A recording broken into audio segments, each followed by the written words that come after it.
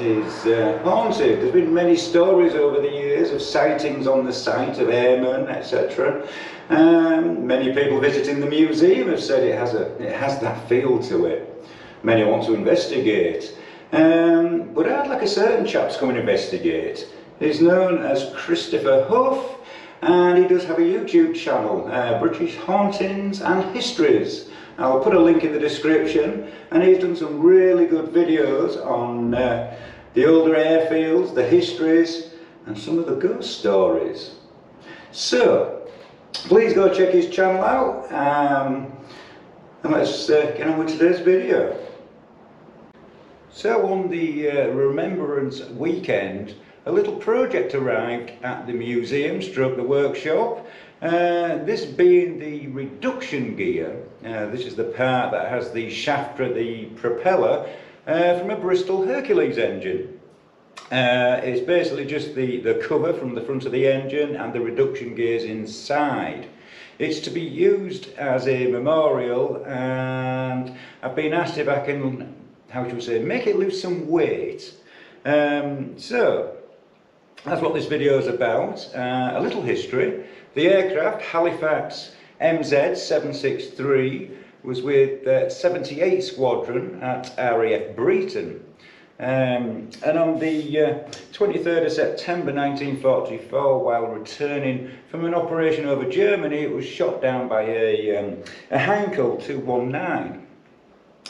Sadly, 4 of the crew did die on this operation. I don't know a great deal of history on it, however, it has got real history. So, if the reduction gear can be extracted from it, maybe we have a new display for the museum with a lot of history. So, let's go take a look. So, unlike the Rolls-Royce Merlin, which was quite a conventional engine, the Bristol Hercules was a 14-cylinder radial engine, and instead of having the traditional poppet valves, it had sleeve valves, meaning the cylinder bore itself is a sleeve which moves up and down as well as the piston. Quite a complicated affair, as you can see by the photos here. So anyway, this is the reduction gear, which would go right at the front of the engine and where the air screw would fit.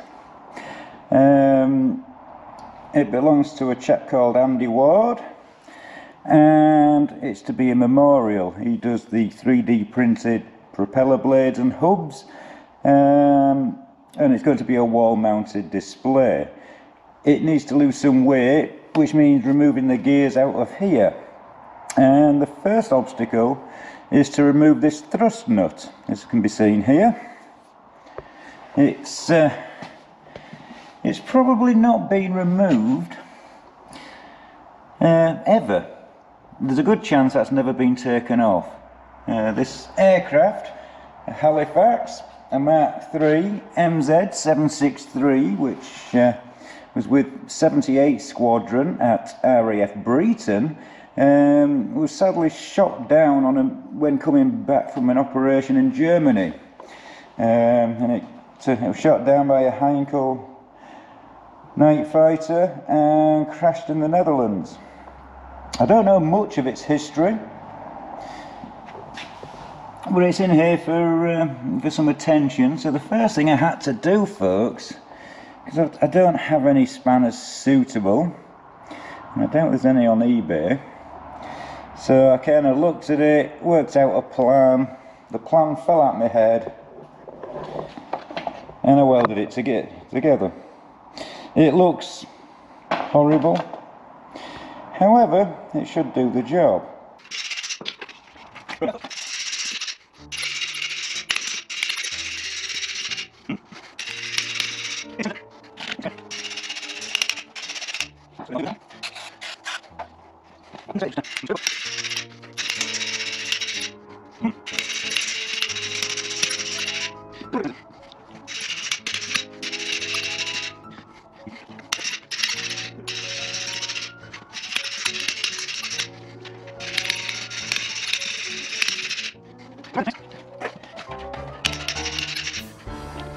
Well,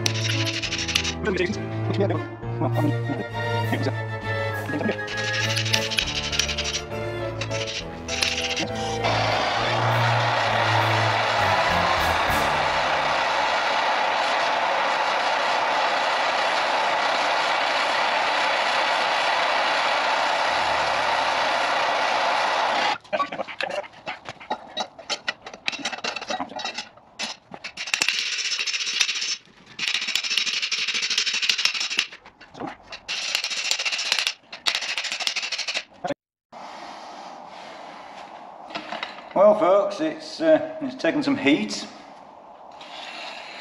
and I've had to weld a couple of plasters on my spanner, which sounds like it's got another crack in it. At least now we can get the lock ring, the thrust nut I believe it's called.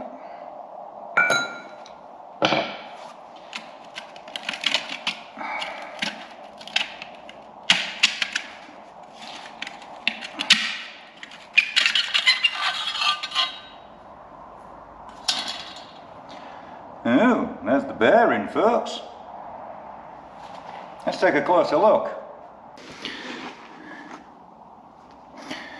Right, you can see the threads there. The threads still look good. I can only assume it's the very fine tolerances used with threads that's made it so tight, because it did start off relatively free.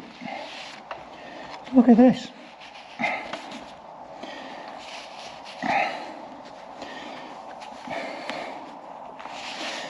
This is 1930s technology, folks. So I struggled and got it onto the press.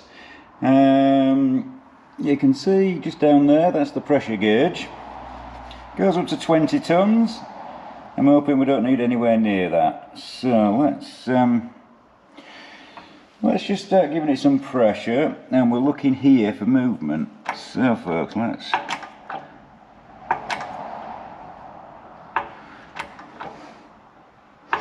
And that's got a ton of pressure.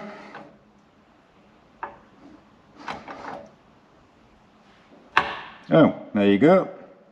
Not a bang, nothing, it just moved.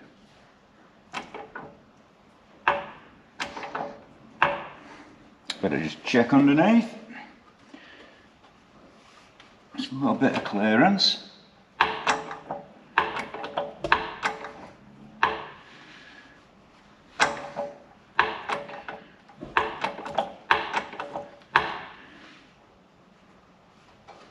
Just checking underneath where the reduction gear is, because I can only go so far without needing to get more clearance. Just spray a bit of that in there. So it's safe to say if the heat wasn't needed on the nut and it had just undone like it started, this is coming apart as well as it would have done back in 94. So, there we go. Need a bit more clearance. Right, I'll lift this up and then we'll just push it the last bit. So I've just put a couple of pieces of wood under it.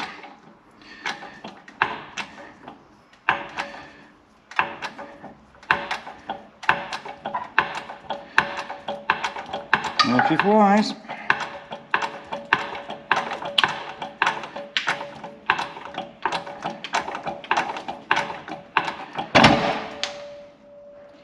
And she's out. So now the casing should be, yeah, completely free. So we can get that off the press. We can take a closer look, folks.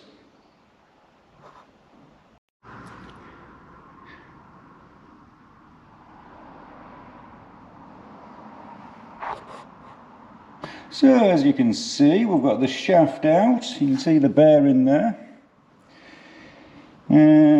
If we take a look inside, you can see the fixed bevel gear. Back of the bearing, there was even a snail in there. Now, these two just dropped out, and we did sustain, I believe, a small amount of damage. Had this come out with the shaft, you can see that there, folks. Well, they actually fit in there, one either side. And when we take a look at the shaft, you can see this bit. So I think that might have bent over off that pin, but not to worry. So there we have the air screw shaft, the reduction gear. Obviously the fixed gear would sit here, and just look at that, folks. Just look how clean that is. It's as good as it was in 1944. So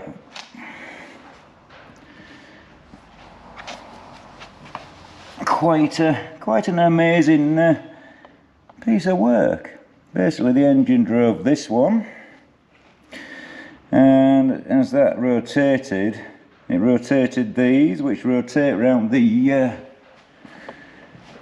fixed gear, which actually makes this part rotate slower than that part. That's a very, very, very clever piece of equipment. So, next is to remove the fixed gear, which has been there a while. But I could use these to press on. If I had something circular, I could just put over the top and then put something on the press. Let's see what I can find.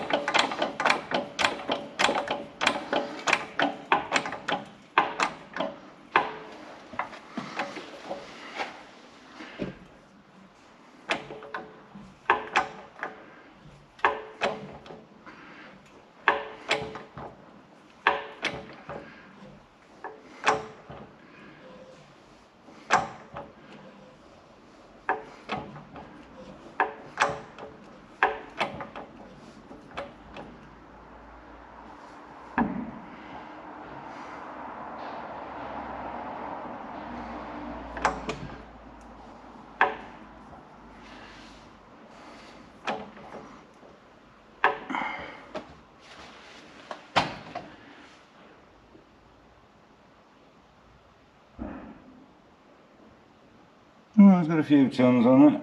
It seems to be moving, folks. Leave it a little bit. Proper bodge. Bit of pressure on.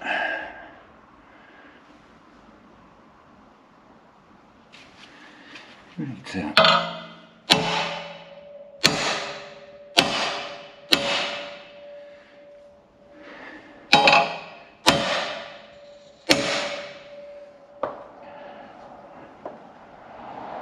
Well, I think something might be moving. Yeah, that's gone slack.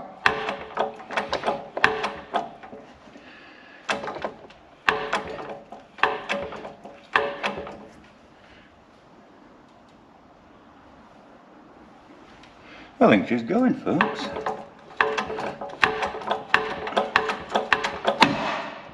There she flies. Right. Let's just stuff those inside. That way, when it drops to the bottom there, it's got a cushioned landing. Have a bit of respect for history, folks.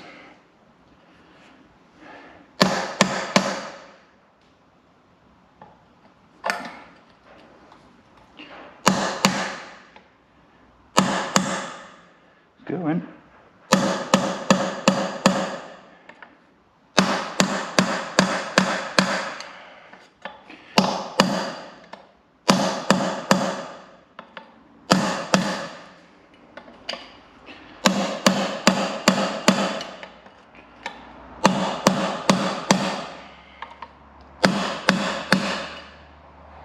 I will be honest, I did, before I commenced this operation, I asked if there was any members of the ground crew from MZ763 and if they'd like to just come and give me some help. Well, to be fair, it hasn't come apart too bad. As soon as this reduction gear drops,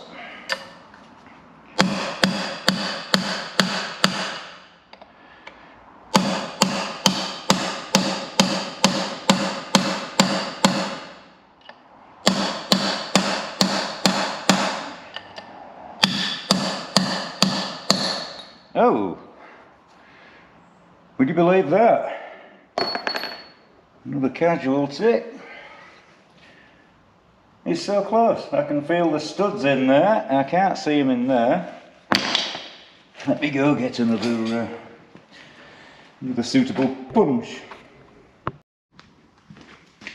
Right, try again. Nearly through the casing. I'm a bit stuck, folks.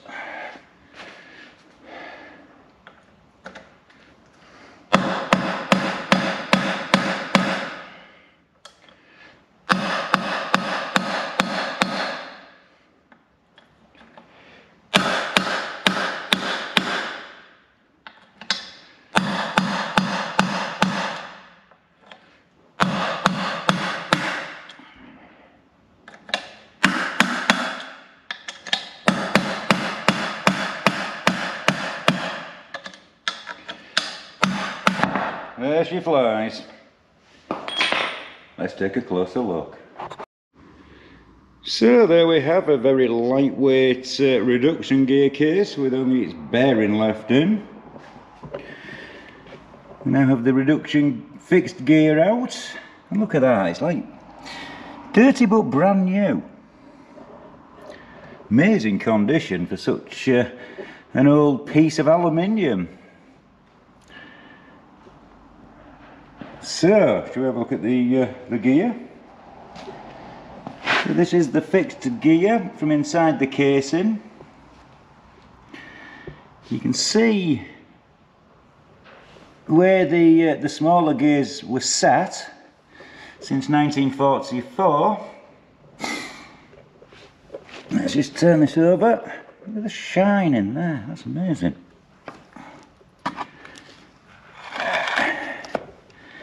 And there we have the back side of it.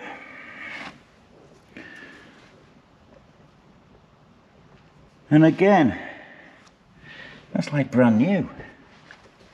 So as you can see there, that piece is for those two. I'll try and sit it all back in place so you can see how it actually sits.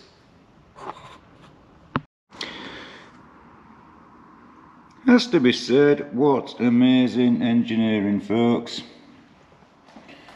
This was made in probably 1944 and sadly lost in 1944. So there's a good chance this has actually never been removed from the casing there. Yeah, it's quite amazing to actually get the chance to take something like this apart. And also with its history. Sadly, 4 of the crew members of MZ763 perished when the aircraft was shot down. And some may say that taking these sort of things apart is wrong. But, in my mind and Andy Ward's mind, with his 3D printed propeller hub and blades on this and mounted to a wall, it's a memorial to the crew and to all those at Bomber Command. And it'll tell the story of this crew, the aircraft. But also in the museum we also can tell that same story of the crew. But we can also show this amazing engineering which is part of a Bristol Hercules engine.